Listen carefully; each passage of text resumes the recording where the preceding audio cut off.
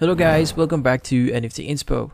For today's video, we are going to show you how to insert page numbers in Google Docs starting on page 3. So the first thing that you want to do here is you want to go to docs.google.com and go to the document that you want to edit. So right now I have this sample document I will be using for this tutorial. So yeah, the first thing that you want to do here is you want to go to insert, which is under the link here. Let's close to the browser link here. Just click on insert, and from here you want to actually go to page numbers, and you could choose the layout of the page number on how do you want it to look on your report or your document. So for example, you're just gonna use this first one here. So right now, how do I actually edit this? Because for example, in page 1 it's gonna show number 1, but in this case we wanted to start at page number 3.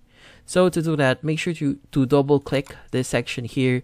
It should make the header area appear on your screen, and you have the options available here. So just click on options and go to page numbers, and from here under numbering you'll see the start at option. Just click on the text box here and just enter 3 and just hit on apply, and that should actually start our page number on very first paper here, first page here to number 3. And when we look to on our next page, it's gonna show number 4 because we started on 3.